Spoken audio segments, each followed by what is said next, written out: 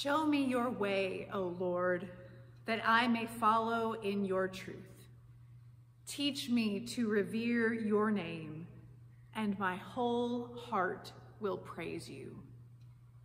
Welcome on this Holy Wednesday to a time of midday prayer. Here in this space, we will read scripture and meditate on God's word to us this day in the midst of this Holy Week. I invite you to follow along. The text for our liturgies will be below on your screen so you can respond at the appropriate times. So let us come together this day in a stance of prayer. We'll begin today with the Litany for Lent, which comes from our Book of Common Worship. O Christ, out of your faithfulness, we have all received grace upon grace. You are our eternal hope. You are patient and full of mercy. You are generous to all who call upon you. Save us, Lord. O Christ, fountain of life and holiness, in you our waywardness has found new direction and our wandering purpose. On the cross, you were wounded for our transgressions and were bruised for our iniquities. Save us, Lord. O Christ, stalwart unto death, source of all comfort, our life and our resurrection, our peace and reconciliation. Save us, Lord. O Christ, Savior of all who trust you, hope of all who die for you, and joy of all the saints. Save us, Lord. Jesus, Lamb of God, have mercy on us. Jesus, bearer of our sins, have mercy on us. Jesus, Redeemer of the world, grant us peace. God of love, as in Jesus Christ you gave yourself to us, so may we give ourselves to you, living according to your holy will. Keep our feet firmly in the way where Christ leads us. Make our mouths speak the truth that Christ teaches us. Fill our bodies with the life that is Christ within us. In his holy name we pray. Amen. Our scripture readings for this Holy Wednesday come first from Psalm 70. Be pleased, O God, to deliver me. O Lord, make haste to help me. Let those be put to shame and confusion who seek my life. Let those be turned back and brought to dishonor who desire to hurt me. Let those who say, aha, aha, turn back because of their shame. Let all who seek you rejoice and be glad in you. Let those who love your salvation say evermore, God is great. But I am poor and needy. Hasten to me, O God. You are my help and my deliverer. O Lord, do not delay. Here ends the psalm. Amen.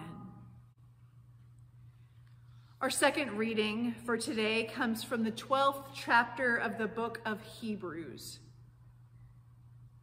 Therefore, since we are surrounded by so great a cloud of witnesses, let us also lay aside every weight and the sin that clings so closely.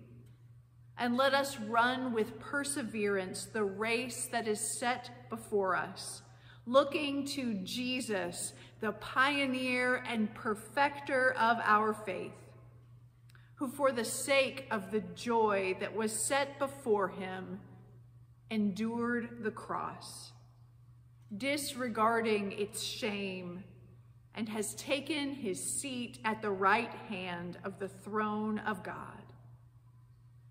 Consider him who endured such hostility against himself from sinners, so that you may not grow weary or lose heart.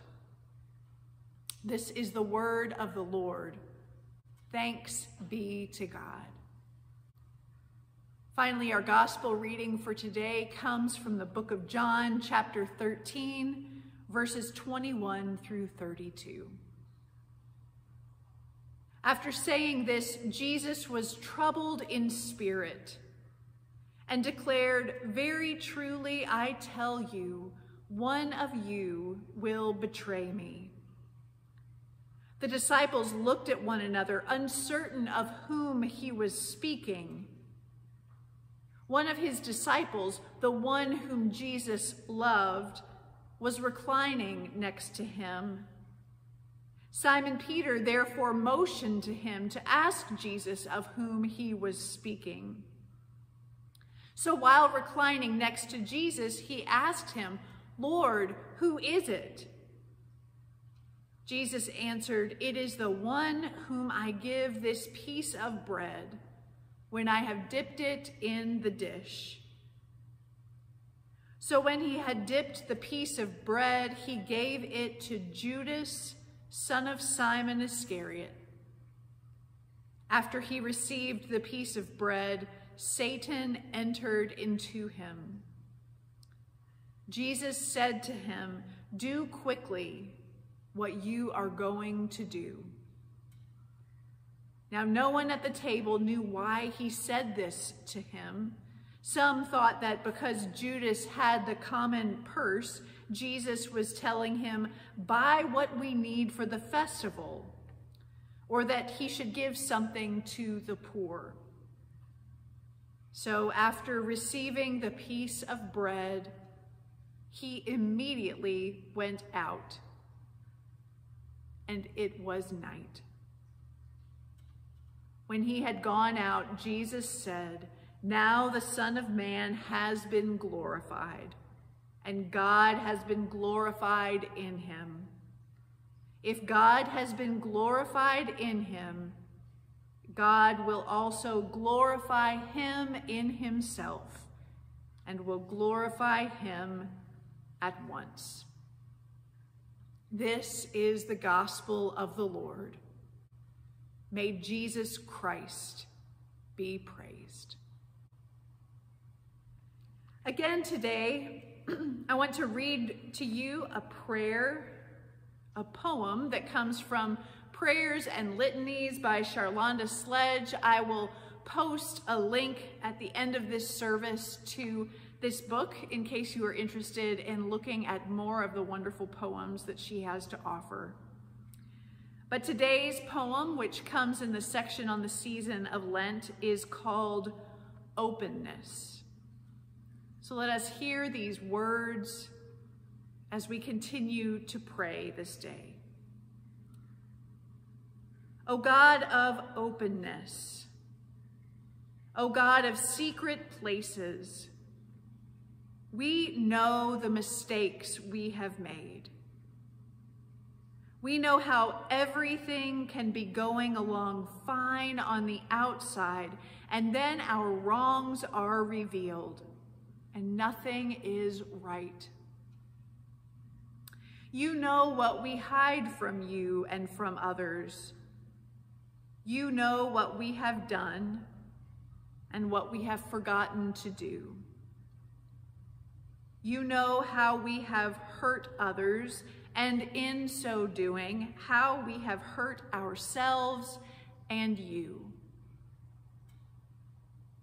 O God, forgive us. Cleanse us through tears and prayer.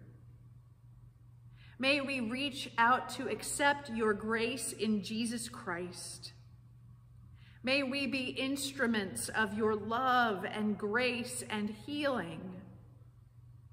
May we be truthful and ever in harmony with your purposes. May we identify with our sisters and brothers in need and stand by them, no matter how much harder their lives may be than ours. Give them grace and hope for the living of these days. For all who are hurting inside, for all who love so much, for all who need your compassion, for all who need forgiveness and need to forgive, for all of us, we ask your presence. Walk with us. Give us strength to finish the journey with you.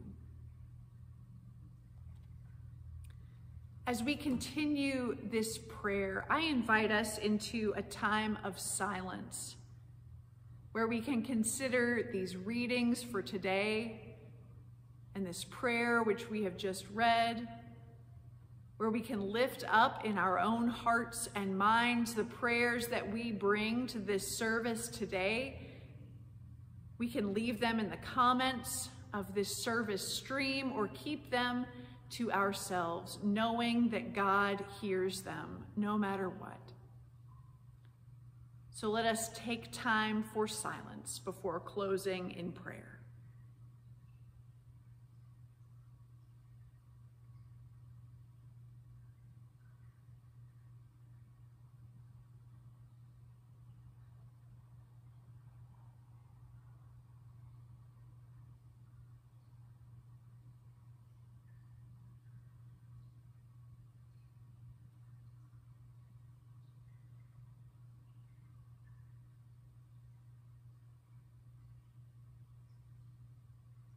Holy God, your word, Jesus Christ, spoke peace to a sinful world and brought humanity the gift of reconciliation. Teach those who bear his name to follow the example he gave us. May our faith, hope, and charity turn hatred to love, conflict to peace, and death to eternal life. Through Jesus Christ our Lord. Amen. Again, friends, today we continue in repeating the words that are said often on Ash Wednesday, but which we can take on as a new invitation here in the midst of Holy Week. Hear this invitation and consider how it might invite you into a renewed sense of discipleship. Friends in Christ, every year at the time of the Christian Passover, we celebrate our redemption through the death and resurrection of our Lord Jesus Christ. Lent is a time to prepare for this celebration and to renew our life in the Paschal mystery. I invite you, therefore, in the name of Christ, to observe a holy Lent by self-examination and penitence, by prayer and fasting, by works of love, and by reading and meditating on the Word of God. And now may your mouth speak of God's goodness. May your arms hold those in need. May your feet walk toward the way of justice. May your heart trust its worth. May your soul dance in God's grace, and may this be your rhythm until God's promised day. Go with courage, go with heart, go with peace. Amen.